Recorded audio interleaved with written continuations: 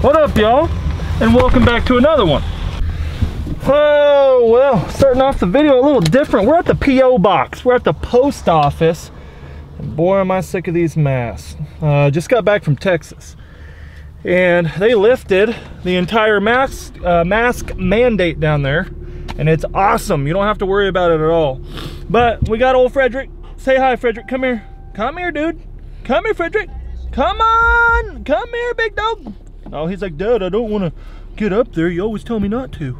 Today, we're headed, I'm taking you guys with me. First off, we got some packages. Oh, yeah. Y'all know, I got a P.O. box. It's always, every single video, it's linked down in the description below. We're going to open all your guys' packages at the end of the video here, towards the end of it. But I'm taking y'all with me today. Just got back from Mexico. Yeah, big trip. First time deep sea fishing, and it was amazing. Had such a good time. The video is going to be unreal. Old P. Diddy, he went, and his drone footage is absolutely going to be insane, incredible, and I mean it. Y'all have to stay tuned for that video. It should go up pretty soon, or it already has. But anyways, we're going to do some scouting. Right now, it is, what, March 8th? There's still some snow geese lingering around. All my boys, I was like, hey, is there any birds around? They're like, yeah, not many, but they're still huntable somewhat. So I'm gonna try to squeeze some snow goose vids out here. Really wanna get to hunting, and I wanna get a crow hunt before it closes in a few days. But today's video is gonna be centered around this past season, the guide season, and just like my feelings and thoughts all about it that I have not talk to y'all about. There's just stuff that I don't talk about, especially when I'm in the grind, in go mode. I don't want to ever be negative, and there's just things that I don't share. You know, my personal feelings, the ups and downs, what types of ups and downs can occur. So we're gonna do some scouting here. Probably won't be too much, and then we're gonna get back home and go over all that jazz. So, well, it is right at noon, and I'm just scouting water, roosts. That's about it. It's easy to scout roosts instead of trying to find a little amount of birds in a big area. So I figured, what the heck, I needed to look at the old farm pond, and I need to pick up my generator. Yeah, been sitting here the whole time. I almost forgot about it, to be completely honest. And what else I forgot about? To bring my waders. I'm gonna have to pull up the old jeans and take off the shoes, because I gotta get my ice heater back. It flopped over. This really froze over. I was hoping and worried that it was gonna mess my ice heater up, because I'm guaranteeing the ice probably got 2 to 3 inches thick. So I gotta take off the old shoes, roll up them jeans, and retrieve my ice heater. Oh boy. Oh, well, wasn't planning on doing this today. It is cold too. It's only like 50 degrees today. This is gonna feel awesome. That's cold. Oh, come on. Oh, there we go. Woo, that's cold. That's real cold. Well, we are at the next spot. Been checking water, me and old Frederick. I have found a total I've seen probably 200 to 300 snows, and that's it. Now mind you, like I said, it's March 8th today, and historically by this time my area is really unloaded. Today it's going to get up to 70 degrees for about the, I don't know, probably 10th, 12th day in a row. But we're at my lease field, and this is part of guiding that I wanted to talk about right away. It's really windy out, so I'm gonna only get out there when I have to. But this is my lease field. I'll show you it in 1 second. One thing about guiding, you have to lease ground, and you have to use your best judgment on what's what's good to lease and what isn't. You know, what are you going to waste my money on? What's going to really provide for me? And every season it changes. So the only thing you can do is go off your, you know, the last 3 seasons and be like, okay, birds have really liked this flight line or these fields or this farmer's land, and you just use your best judgment. My lease field, you all know that this is a lot of my old timers here that have been here for a while. This lease field was the first property that I ever leased, and that was what, 3 years ago. Haven't hunted it one time. So yes, I paid for it again this year. I can buddy hunt, I can guide on it, whatever, but it never produced a hunt. Never. We scouted it, you know, every week, almost every day, and it never provided a hunt. Still today, all season long. So it cost me some money. It cost me some money, and that always kind of hurts, but it's part of the game. You got to play the game, and just like this one, I'll be honest, it cost me roughly under $1,000. Let's say that for first rights, you know, just to have first rights, full first rights to it, and that money, I'm in the hole. For example, there's another farmer that I leased all of his stuff from for $1,000, every bit of it, right? So that gave me first rights to all of his stuff. No one else can hunt it. It's just me, blah, blah, blah.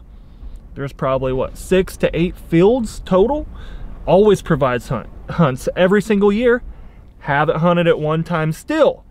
So I wanted to get that out and let you guys know that it is expensive. Guiding is expensive, first of all. Come on, buddy. Let's go. It's expensive. Sometimes you spend money that does not pay off. Sometimes you got to hold on to ground, just like my lease field right here. I'm gonna hold on to it. I think in the past 2 years I've only hunted it probably 3 times, to be honest with you, but I'm not gonna let it go. It's gorgeous. I love this lease field. Check out the hide right here. I know we'll hurry up because of the wind, but this type of ditch goes around the entire thing. You can A-frame, you can lay out blind, you can go in full white in the middle of it for ducks, snows, but not this year. Like I said, sometimes you win, sometimes you lose, and this year I lost on probably, I would say 3 to 4 leases. I only hunted once or twice or 0 times. You go potty, Frederick? You go potty? Come on, load them up. Good boy. Well, what I thought was 200 snow geese is 200 seagulls. Old Steven Seagulls. Yeah, Frederick. Thank goodness we looked at them through the old glass. They gone. They gone, boys. We're gonna head back to the lodge so I can go over some other stuff. There's a lot to cover on this video as far as guiding goes. But stay tuned. We're gonna be headed to back up to South Dakota for an awesome 3-day snow goose hunt. Permanent sets, huge 5,000 full body sets, 3,000 floater sets. It's gonna be awesome. That'll be the beginning of April, so we're gonna be goose hunting in April. It's gonna be odd. Old Frederick gets love and life. Well, this will be the last body of water that I'm gonna check before we just head home. This is one of the ponds that we guided on. We hunted it twice. 2 times, ducks and geese. I think both hunt was really good.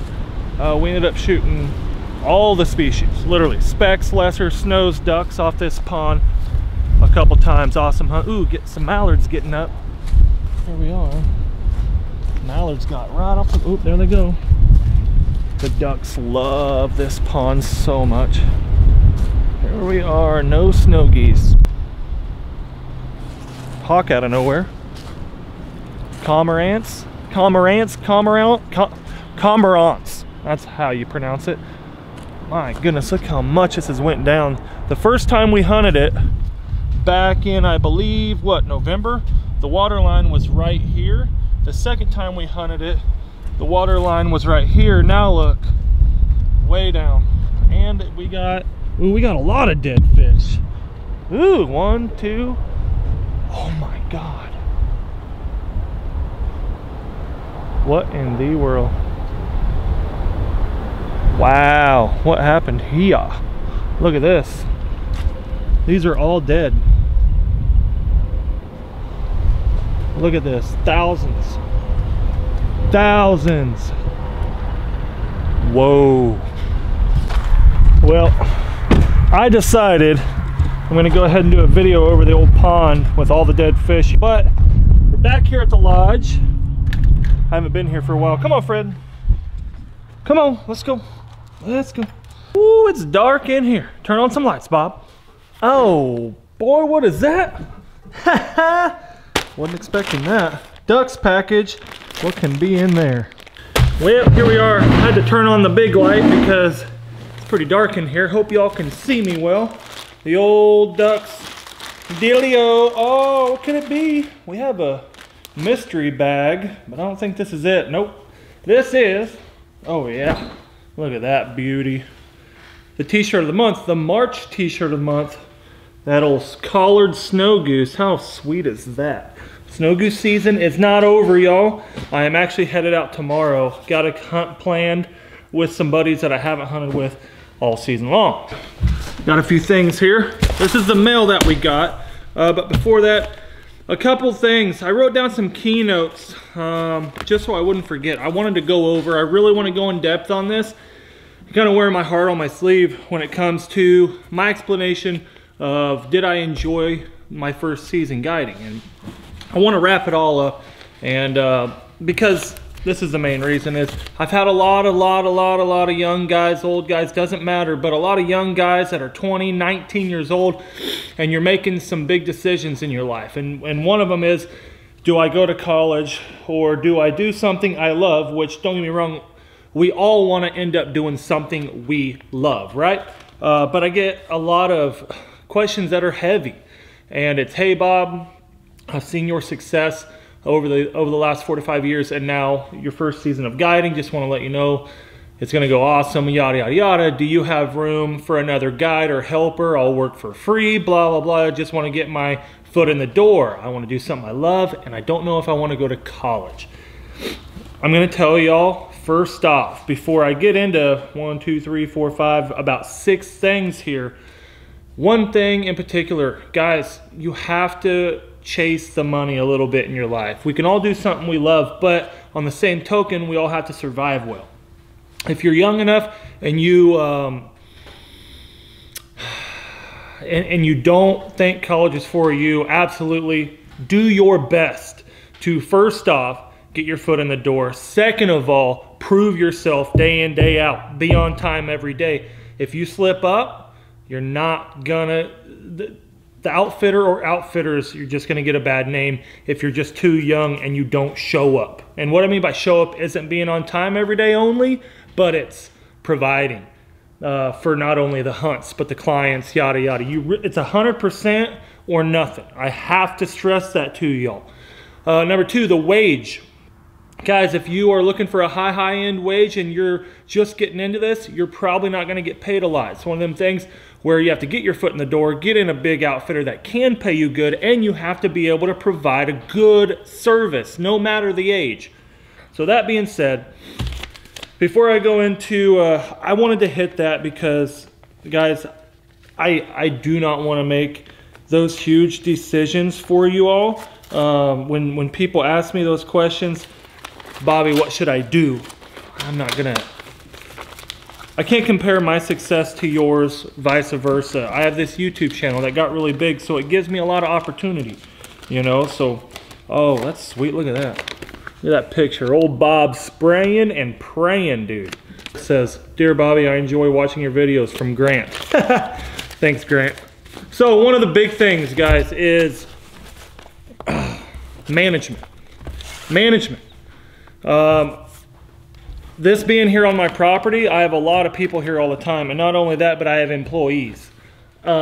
Managing everybody here, who's helping, who's getting paid, who isn't getting paid. Like, we can't have a lot of visitors all the time that just come over and eat dinner with the clients. It really gets expensive providing these meals every night. So management in 360 degrees. Everything from making sure the employees are paid, making sure when I say employees, I'm talking about Joe, Gerald, Drew, Preston, Gage, anybody else who might be helping or helping next year. Just making sure everybody's, you know, scouting where they need to that evening, and then in the morning making sure we have a plan in place for the next morning, right? So management as far as the hunts go, and then management of the clients, booking them, everything from booking them, logging it correctly, taking their 50% deposit, and then when they show up, everything's in place for their group. Especially when you have, I think this season I ran 156 clients, which I booked, what, probably 85, 90% of them myself, and it was my first year. So I think going back to the question, is this for me? Is this for you? Look guys, if you've always wanted to work for yourself and do something you love, try it. But I would get my foot in the door and learn the ropes a little bit before you go doing it yourself. I have seen, adding to that, I have seen a lot of young guys open outfitters by themselves. Now, I'm not saying that you can't provide the hunts. What I'm saying is, are you gonna book those 40-year-old clients that have money? Are you gonna book those 55-year-old clients that have money, 35, 30 years old, the ones that are older than you? I'm not saying you can't do it. All I'm saying is if they don't know you and they've never hunted with you, I've seen it in the past and it repeats itself. If you're young, it's really hard to get the trust right off the bat. And it's just because of appearance and judgment and age and relying on myself as a client to get my money's worth, right? Because a lot of, I hate to say this, but a lot of clients have had really bad experiences going with young guides. I'm just saying. Nothing, I'm not harping on you young ones, but what I am saying is if you're gonna do it, don't make a fool out of yourself. So number 3, this is gonna lead up into probably the biggest things that I have to deal with, and that's just the everyday stress. Providing hunts every single day. I think in November we ran 18 days straight, and then December we ran 22 days straight, and then January we ran like 15 days straight. But there was breaks and little spurts here and there, you know what I mean? The stress of providing a hunt the next day can be really bad. And not all the time are we loaded and we have so many birds I don't know what to do with. Sometimes it's that case, but I would say, you know, 50% of the time at least, you're going, boys, you got anything? You got anything? While you're on the road that night.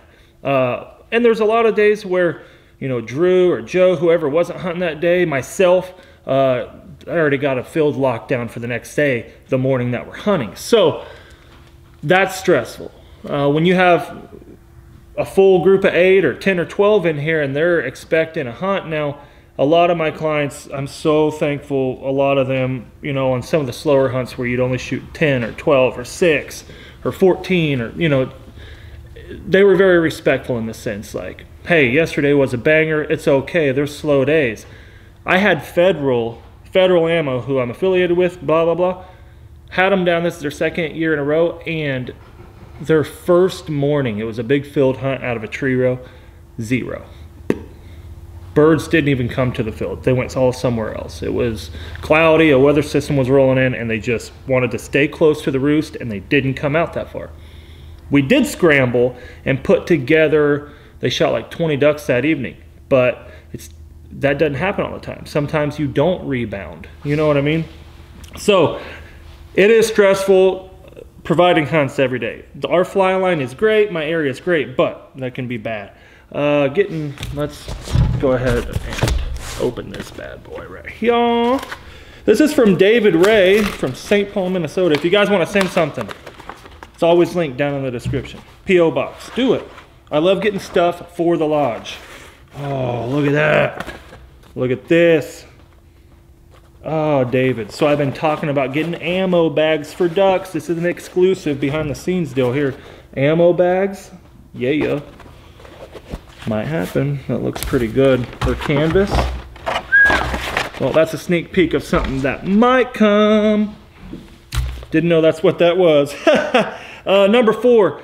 The successes. So let's get out of the Debbie Downer mode, right? Let's put that to the side and let's talk about what keeps us going, because I got two more things after this one, and I want to say right here in the middle of the road, y'all, it's so rewarding.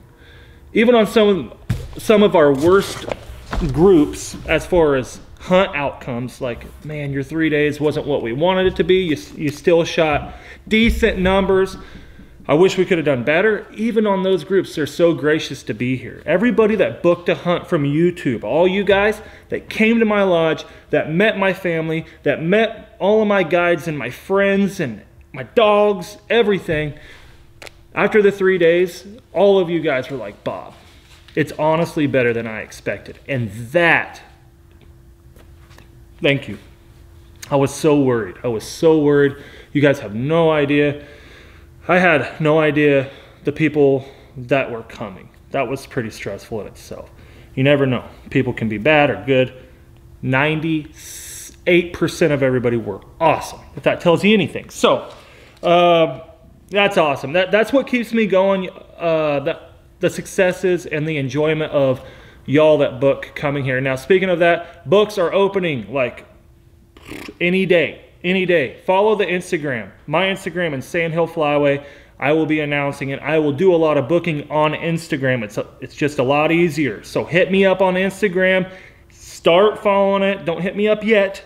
Start following it. And when I post, hey, we are booking now, that's when you hit me up. That's the easiest way to do it, y'all. We do have a Sandhill Flyway at Gmail if you want to email about an inquiry. My wife runs that. So, the last one here, and this is, I put it on the end of it because I saved it for last because it's the most important that affects me. It's the biggest thing that affects me. I'm a dad and I'm a husband. I'm a daddy to 2 and a husband to 1. And already the time that it took away from my family, having the YouTube channel alone, uploading every other day, has been a lot. You know, some of those weeks I'm traveling, you know, let's say August, September, October. I'm still traveling a little bit here and there, maybe twice a month, maybe only once. It's not easy. That wasn't easy already. Me devoting all my time to this YouTube channel. I'm sure some of you have an idea of what it takes and how much time it takes just to run the YouTube channel. Well, add in a lodge, you know, and it goes from already here to here. Now, again, I'm doing something I love. And I have a wife that tenfold supports me day and day and day, time and time again. And I never have to question that. So that being said, she knows when I'm busy, I'm busy. But then when I get my breaks, it's on me to go back, turn off the phone, put it down, which I've been doing more, and play with my family, spend time with my family. But during guide season, man, those things are very rare. This year I knew it was going to be a lot, but it was a bunch. It becomes stressful on my marriage.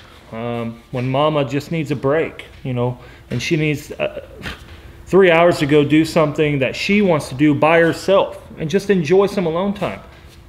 I'm not there to do that all the time and keep the kids, you know, because you hunt, you get up at 4 a.m., you hunt, you're back by, let's say, noon, and you're dog tired. An hour nap is great, you know, and sometimes it turns into an hour and a half, but then you have to scout that evening. There's not a lot of time available during guide season. But now, this is my off season. We're going to be doing a lot of fishing like we already have. Turkey hunting, oh yeah. Just gave away the turkey hunt over at the podcast. As well as the podcast, I added that. I got a lot going on. Hopefully I don't lose my mind one of these days, you know. Woo! Well, that was long. Like I said, if you guys want to send anything to the lodge, P.O. Box down in the description. I hope I covered everything as thoroughly. Like, those are the most important things that y'all have asked about, for one, and those are the most important things that affect me on the daily basis. If you guys have any video recommendations right now, anything you want me to cover, do. I know a lot of you guys want the gun videos, the gun safety videos. I know. I want to do them too.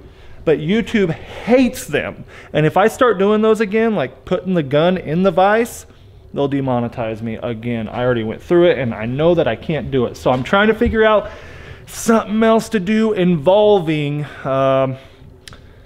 basically those video ideas, if you know what I'm saying. I'm actually still waiting on an update for old Frederick. Yep, the K-State University has not got back with me yet. Still waiting to be informed on his possible hip surgery. When I find out something, I'll let y'all know. But again, please let me know what y'all want to see down in the comments. Thank y'all for being here. Subscribe if you haven't, but we'll see you on the next one.